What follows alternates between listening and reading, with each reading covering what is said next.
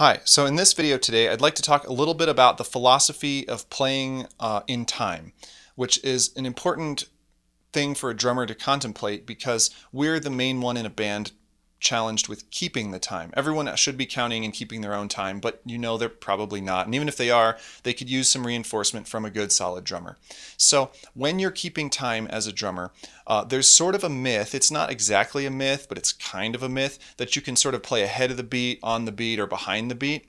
And largely you do have to play on the beat. And of course, right now, a ton of drummers are sort of rolling their eyes and clicking away from the video because they're thinking, of course you can play behind the beat. That's how you groove the hardest, is playing a little behind the beat or whatever.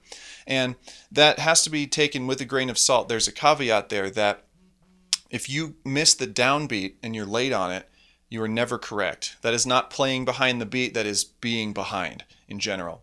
However, little notes like E and or the two notes that aren't the downbeat of a triplet, can be played with in time. Or if you're swinging, the second half of the shuffle, the one that doesn't land on the downbeat, that can sort of be played with in time, and so you can feel a little behind or a little ahead. You can drive that or lay that back. So that is a true thing, and beats sound really cool when you play with those sort of syncopated intermediate notes, but you can't really play with the downbeats because then the song just slows down and you sound really behind. So when you are a drummer and you are tasked with these things, you must first make sure that you are playing really correctly in straight time before you start trying to mess with your feel. And a lot of drummers sort of skip this step and then they just don't have good time. There's a misconception out there also that playing with a metronome can somehow actually hinder your time.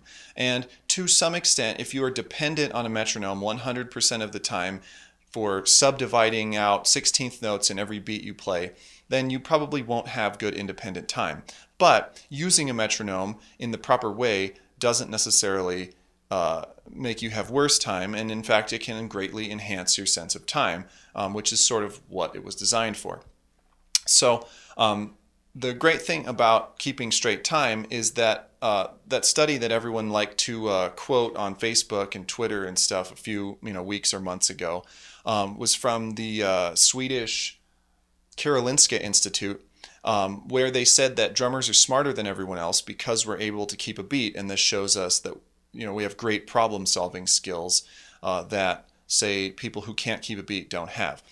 So if you want to claim that you're smart because you're a drummer based on Swedish medical studies, then you also have to be able to keep a straight beat. How do you know if you have a good time? Well, there's a couple ways you can tell. You can just play with a metronome. You can buy practice pads that have sort of a metronome, sync built into them, and it will tell you how far off from the beat you are. Or you can just get an app or go to a website. There's a couple of games. One app for the Apple platform is called Neurotiming, and then there's a game on concerthotels.com that's just called Got Rhythm. You can Google these things pretty easily, and they will tell you sort of how many milliseconds off from perfect you are. Now there's another study out there that shows that people don't like the sound of drum machines compared to real drummers, specifically because the real drummers aren't 100% accurate.